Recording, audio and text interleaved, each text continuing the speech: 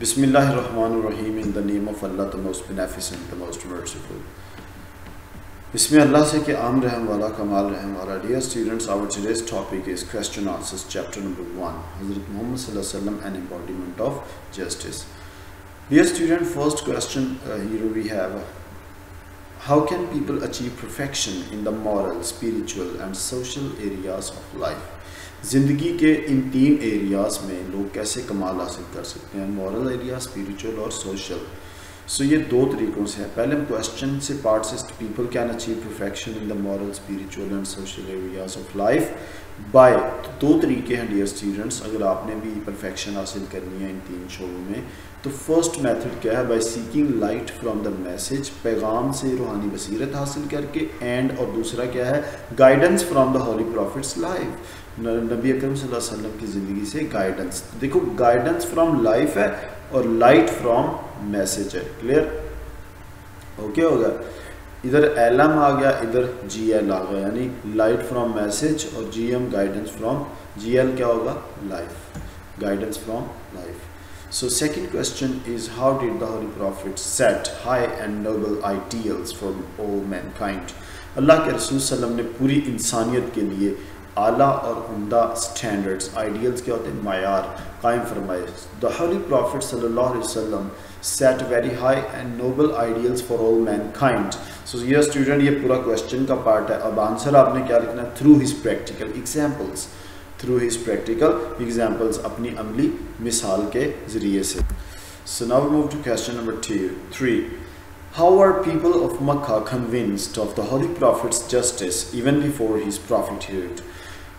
Clear? अल्लाह के रसूल की नबूवत से कबल ही, यानी 40 बरस की उम्र में आप सल्लम पर नबूवत हुई थी, नबूवत से नवाजा गया था। उससे कबल भी जो मक्का के लोग थे वो कायल थे कि आप सल्लल्लाहु अलैहि वसल्लम इंसाफ करते हैं।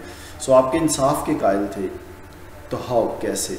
So the Holi profits decision of the placement of the black stone, अल्लाह के रसूल सल्लल्लाहु अलैहि वसल्लम ने जो डिसीजन दिया था ना, placement of the black stone, हजर असवद की तनसीब का, उसको नस्ब करने का। क्लियर? उसको प्लेस इंस्टॉल करने का, रखने का, पुट करने का। क्लियर? सो जो फैसला दिया था, यानी खाना काबा की दीवार में ये नस्ब करना था। तो तमाम कबाइल कह रहे थे जी हम ज़्यादा लड़ाकू, लड़ाके हैं, झगड़ालू हैं, देखी जाएगी, यहाँ पे लाशें बिछा देंगे, हम रखेंगे। दूसरे कहते हैं हम रखेंगे। क्लियर? तो आप सल्लम ने कहा लड़ाई ना करो, बल्कि क्या करो कि चारों जो कबाइल थे, सरदार थे, वो एक कपड़े में हजर असवद को रखेंगे और चारों कोनों से पकड़ के रख देंगे। तो ये फैसला था। तो ये डिसीजन जो था प्लेसमेंट ऑफ ब्लैक स्टोन था, इसने कन्विंस्ड। तो आगे सवाल आप शुरू किया, convince the people of Mecca even the Holi profits prophethood. उसके बाद क्वेश्चन 4 है। Question 4, dear student, what standards of justice did the holy prophet सल्लल्लाहु अलैहि वसल्लम practice as head of the state of Medina? तो हज़रत मोहम्मद सल्लम मदीना की रियासत के जब सरबराह थे, तो तब जस्टिस यानी इंसाफ के स्टैंडर्ड्स यानी मयार क्या थे? क्लियर? क्या ऐसा तो नहीं था कि वो अपने फ़ायदे का सोचते थे या अपने रिश्तेदारों या दोस्त अहबाब का? क्लियर? जैसे आप लोग अपने दोस्तों की फेवर करते हैं, पेरेंट्स की नहीं करते। बड़े अफसोस की बात है। As head of the state of Medina, Medina की रियासत के सरबराह की हैसियत से द होली प्रॉफिट सल्लल्लाहु अलैहि वसल्लम, अल्लाह के रसूल सल्लम, decided all the cases on merit with justice and equality. देखा? तो वे 2, एक तो जस्टिस और इक्वालिटी होता था, तीसरा इररिस्पेक्टिव ऑफ कलर, ना कलर देखते थे, ना क्रीड देखते थे, और रेस, और ना ही वो क्या नस्ल देखते थे कि इसकी नस्ल कौन सी है। ओके, सो ये आपने याद रखना है। नेक्स्ट, अब हमारे पास क्वेश्चन नंबर 5 वाले student, let's move to question number 5। What made non Muslims bring their suits to the holy prophet? Clear? यानी व्हाट मेड, यानी किस वजह से लेकर आए नॉन मुस्लिम देयर सूट्स, अपने मुकद्दमात। ये सूट्स कपड़े नहीं कहना बार बार। Clear? Abdullah Waheed please focus, summer please focus. Okay, Minahil Munir please be serious. Okay, so the Holi profits justice and impartiality, अल्लाह के रसूल सल्लम का नंबर 1 जस्टिस इंसाफ था, दूसरा इम्पार्शियलिटी होती है। क्या होती है? मुसावात, बराबरी। क्लियर? गैर मुतासबाना रवैया, विदाउट फेवरिंग एनीवन। क्लियर? सो आप ना किसी को फेवर करते थे और सिर्फ जस्टिस करते थे इन डिसाइडिंग द केसेस। तो ये जो आपकी खूबी थी, केसेस को जस्टिस और इम्पार्शियलिटी, यानी गैर रवादारी के साथ। रवादारी किसी के साथ फेवर करना होता है, पार्शल होना होता है, उसकी तरफ बेंट होना होता है, उसकी तरफ इंक्लाइन होना होता है। इम्पार्शियलिटी उसको अपोजिट है, यानी without bending to favouring to any one, clear.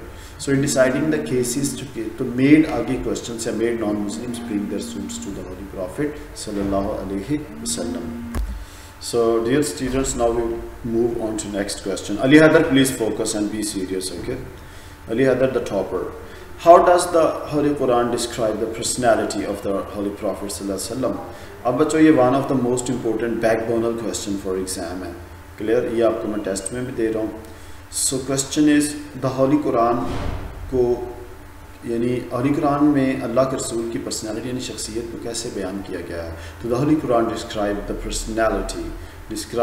The personality, okay, S आएगा because the Holi Quran is singular subject.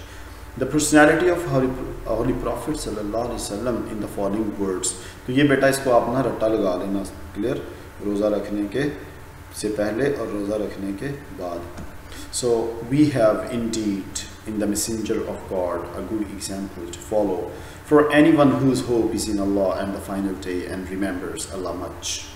So तर्जुमा कर, we have indeed, हमने बेशक रख दिया है in the messenger of God, अल्लाह के पैगंबर में यानी रसूल अकरम सल्लल्लाहु अलैहि वसल्लम में a good example to follow, पैरवी के लिए एक उसवा हसना यानी अच्छा नमूना, for anyone, उस शख्स के लिए whose hope is in Allah, जो अल्लाह पर उम्मीद रखता हो, अल्लाह पर जिस पर उम्मीद हो, in the end the final day, और अल्लाह यानी अल्लाह से होप्स इन मीटिंग विद अल्लाह भी कह सकते हैं, अल्लाह से मिलने की, यारजू लिक़ा अल्लाह ही, जो अल्लाह से मिलने की उम्मीद रखता हो, एंड द फाइनल डे, और आखिरत के दिन पर भी यकीन रखता हो, एंड रिमेंबर्स अल्लाह मच, और अल्लाह का कसरत से जिक्र करता हो, क्लियर।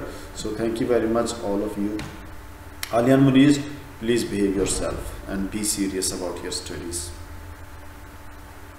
वस्सलाम।